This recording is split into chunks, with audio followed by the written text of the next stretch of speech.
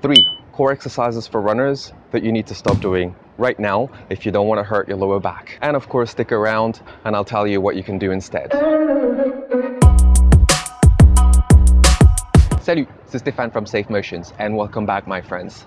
If you're here, it's probably because you're already working on your core. Good for you. You should. I think it's great if you do. I'm proud of you. Now, before I show you those 3 exercises that I think might ruin your back, bear with me for a little bit of time and let's talk about what that mysterious core is. Stick with me. Now, I have a question for you. Let me know in the comments. What is your definition of the core? My quick definition of the core is all the muscles that stabilize your pelvis and allow you to stay strong and balanced, upright, and on one foot. And why is the core so important? Because if your core is weak, then a whole set of secondary muscles are going to try and compensate and come to help in order for you to stay at the very minimum upright. These muscles are not meant to be doing this. So you're risking lower back pain, hip pain, postural dysfunctions, knee pain, plantar fasciitis, lower back. Again, if you're working on your core already, good for you. Like that video if you exercise your core. There's a ton of exercises with more risks than benefits that have become trendy because, I don't know, trends. So here you go. 3 exercises that are dangerous for your back. Don't go anywhere. Right after that, I'll tell you what you can do instead. We're going to start with good old-fashioned crunches. While these can be somewhat of a core exercise, it's very dangerous in the sense that it is, for most people, primarily a hip flexor exercise.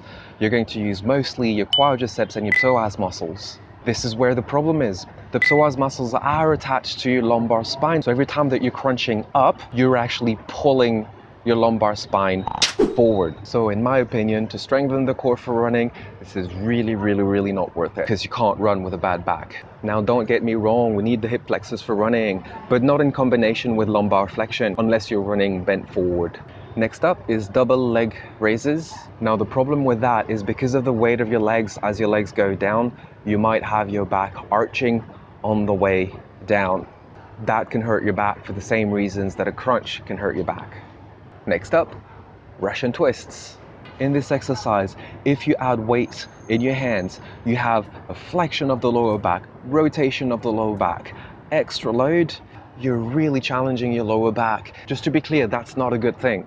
Oh, and there's that other one. These are the planks with the opposite knee to elbow. Now, this one I don't really understand. You're in a plank position, which is great, and you're going to bring one knee over to the opposite elbow. Now, in doing that, you're not really engaging any muscles. You're just letting one side of the hip drop. You're putting yourself at a risk of transferring that movement into your running. This is a common compensation of bringing the knee towards the midline.